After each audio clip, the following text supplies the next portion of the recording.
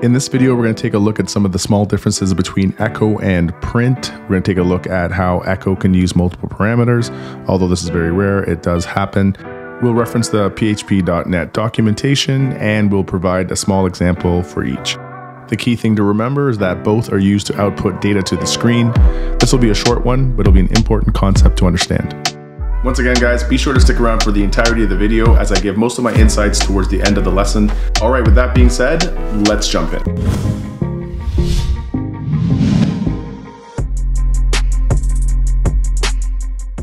If you were following along closely, you may have noticed that I used print in the first example, and then I used echo in the example below. The reason for this, I want to just clear up some things between print and echo.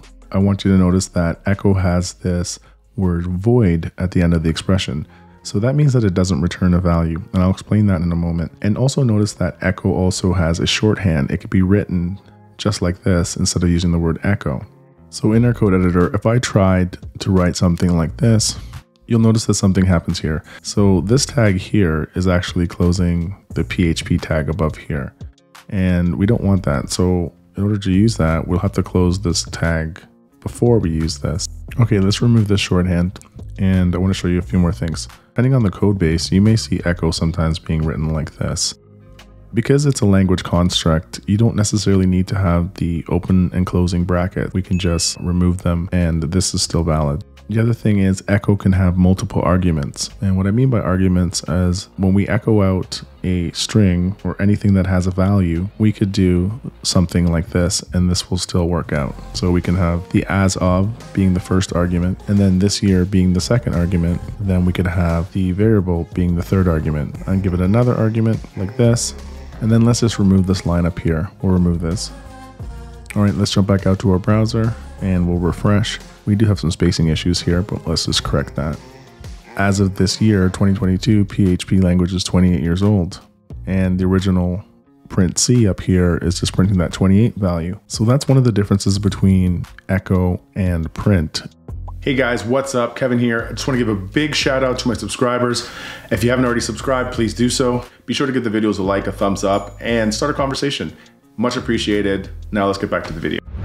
Echo can have multiple arguments separated by a comma. Echo doesn't return a value, right? It doesn't return anything except for the actual value that you put inside of the quotes. So if you were to write something like this, and then we close that with a semicolon, and we say echo world, and we close that with a semicolon. So what's interesting is lines 13 and 14 will give us a combined output of hello world. The last thing really is echo is slightly a little bit faster than print. So let me show you something around print. Print can only have one argument. So if I was to print something like hello, and then I tried to use the comma and put another value like world, you notice that right away I get a parse syntax error, unexpected token comma, where it's expecting the semicolon. Print can't have more than one argument. Print is happy with that. If we type in print again and I go world, print will also echo this on the same line. If we were to check that out in the browser, we'll see that we have hello world and we have the 28, which is defined above here for this value.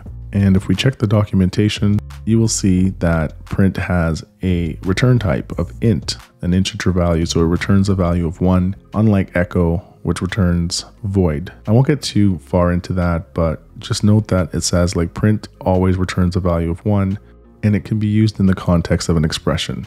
And you'll figure that out as we evolve a little bit more with PHP in this series. So those are some of the major differences between print and echo.